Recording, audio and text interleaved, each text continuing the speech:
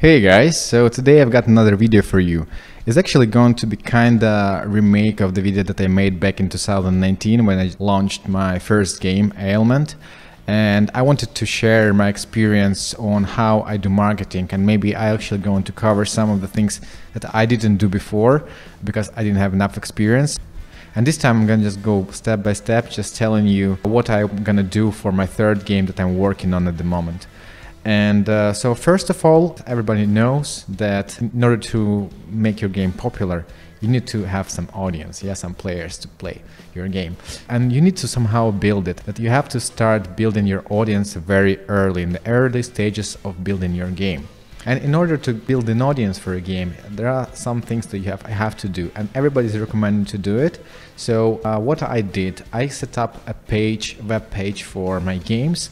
I also did Twitter account, I also created Facebook page for my game, and I also pretty often I was making tweets while doing some updates while working on my game, some animations or maybe some images, some screenshots from my game. And I just shared them in Twitter, in Facebook, in my web page. It's a very slow process, so you have to be very patient. Anyway, in the end, it's gonna pay off. My YouTube channel helps me a bit to build my audience, but doesn't help that much because most of the people who are watching these videos are actually game developers. But in order to actually build proper audience of players, it's better if you go to Reddit. You have to be active there, because I have heard many cases of successful games that become popular even before their launch, just because the developers were posting some Reddits, and those Reddits got viral, and this is how their games actually become popular. But the thing is, like, most of those games are PC games, and we are in mobile gaming industry. I mean, depends, but I'm mostly in mobile game industry. Of course, I port my games on PC, other consoles, but I'm focusing the most on mobile games. And guys, do you know what's missing in this video? Yeah, paid promotion, because this video is sponsored by me. So another pretty useful thing that I'm gonna do with my third game, and this thing actually did with my previous game, Endurance, I'm going to set up on Google Play the page for my game before publishing it. So you can do it so players can actually pre-register. The game is going to be visible on the Google Play pre-registration page, and then players can actually pre-register before the game's release, and on the day of release they're gonna get notifications that they can download your game and play. And actually it's a pretty good thing, because it's gonna build your audience before the launch, and on the launch date you're gonna get huge spike of downloads. And in order to do that, I think it's called in Google Play, I think it's called pre-registration or early access, something like that. And the only thing is actually you have to keep in mind that when you create a page, you have only 90 days in order to publish your game. So your game has to be already more or less done if you're using this feature of Google Play.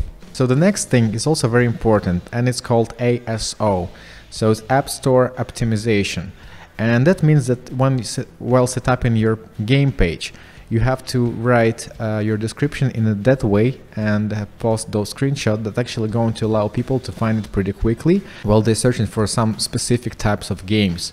So in order to do that, I would actually, because you have to write down your description using some keywords, like for example, if you're having 2D game, you have to multiple times you have to insert 2D word in the description of your game. And also, for example, if it's like shooter or horror, so you have to use those words as well. And this is going to help people to find your game quicker when they are going to look for specific games like horror or action or any kind of genre. But in order to do it properly, because there are so many 2D games, obviously, there are so many horror games and action games. So in order to do that properly, I would advise you to use some of the tools such as App Radar or maybe Sensor Tower or App Annie. You'll have to figure out how to use them, and it can improve your organic traffic a lot, so you can get a lot of downloads. And this is, I guess, I would do that for sure with my third game. So another important thing that I suggest you to do is to create a website, and on that website you can have a form or a button to subscribe for the newsletters or something like that. And when your game is going to be released, you can notify those players that your game has been released. Also, you can send them emails, and you can build your email list for your future games as well. So you can get contacts of the players for your future games as well. And it's a very important thing to do, because later it's going to be, for your other games, going to be so much easier to send notifications about your new released games in the future. So another also very important thing that I used for my first and second game is actually to reach out to reporters or editors of that cover mobile games. And when I just first launched my first game, Ailment, I had to find for so many emails of those editors and reporters, and obviously not everyone is going to reply to you saying, yeah, sure, we're gonna cover your game in our magazine or on our web page or whatever. Maybe only 5%, I would say only 5% actually replied to me, and maybe only 3 or even less actually published something for free, but it's already gives such a huge boost for your game discoverability. So seriously, this is a very important thing. Also, sometimes you can get some, if you have a budget, you actually can find some reporters that actually cover your game. They write paid articles, and which is also very good stuff, and you can try that, of course, if it's in your budget. And also another thing that you can do, I'm gonna do it for sure, you can reach out to those YouTubers that review mobile games. You can find their channel just by looking for some mobile games in the internet and in the YouTube. Obviously it's in the internet, yeah.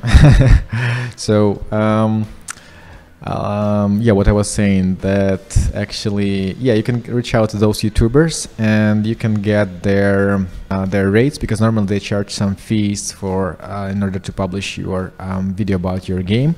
And what I've paid around between $15 and $100. The most expensive featuring was $100. Always look for those channels that has the most views in the videos, because there are some actually pretty big channels that has like over 100,000 subscribers, but then their videos are watched around 1,000 times, like the most recent one, and those are not that quality videos. And there are some YouTubers that actually posting their videos too often, like maybe a couple times a day, and those things are not great either. So look for the quality content. That's what I would suggest you.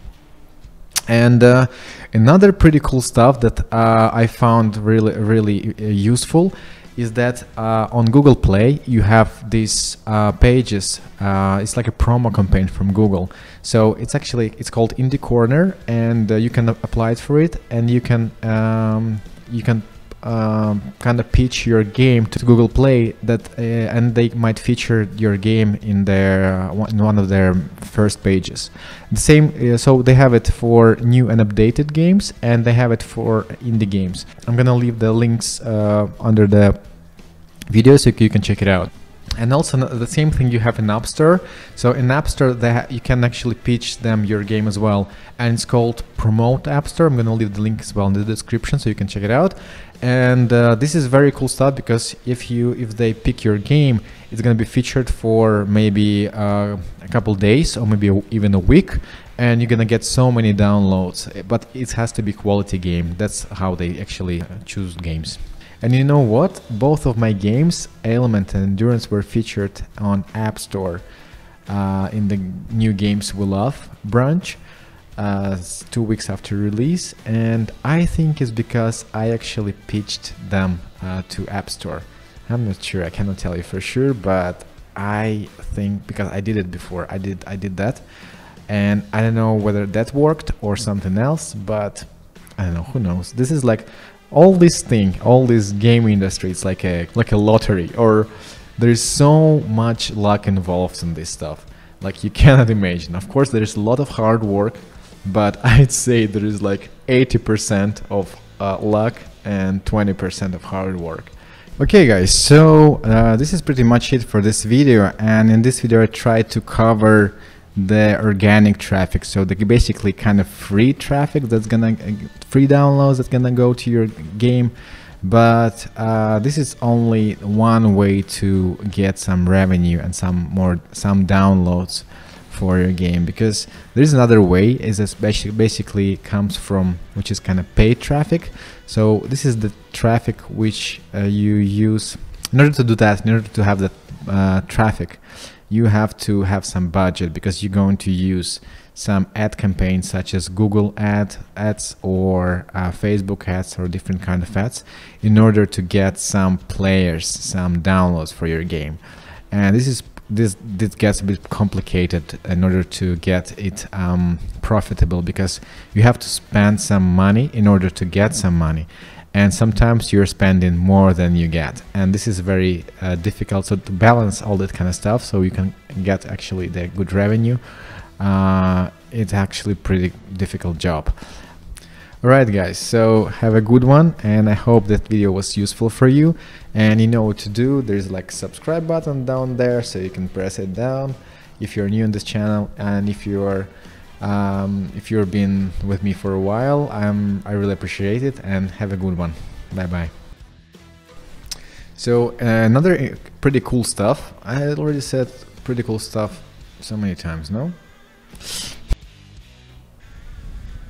I don't know what to say really. Fuck's sake. Fuck, something in my eye.